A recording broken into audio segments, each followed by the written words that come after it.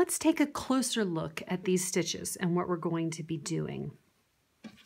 I have a few examples here of some simple straight edges that have been put together in the flat felled seam. And when I turn the material, you can see that there is no front and no back. There's no back side to these seams. Everything is enclosed, the raw edges are all enclosed inside of it. So this kind of patchwork can stand alone, or we can quilt this later, which is my plan.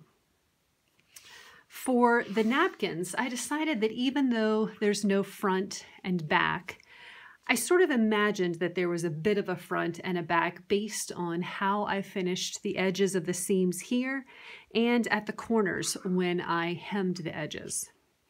On this little example piece, you can see I did something different. So I chose to have the gray extending over on both sides. And I made that decision when I rounded the hem. I took both of these and folded them back onto what became the back side. And then I made those stitches. With this little example piece, I took one side and folded it this way so that the bulk of the seam that was orange extends around. For the other side, I took the black seam and tucked it underneath here before stitching the edges.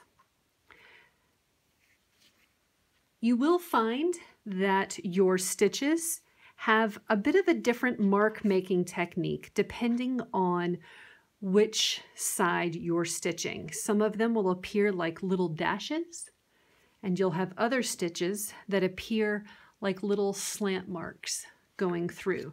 So that's the differences there. Over here, I have the sort of slanty marks on the back, and I've got the little dash marks on the front.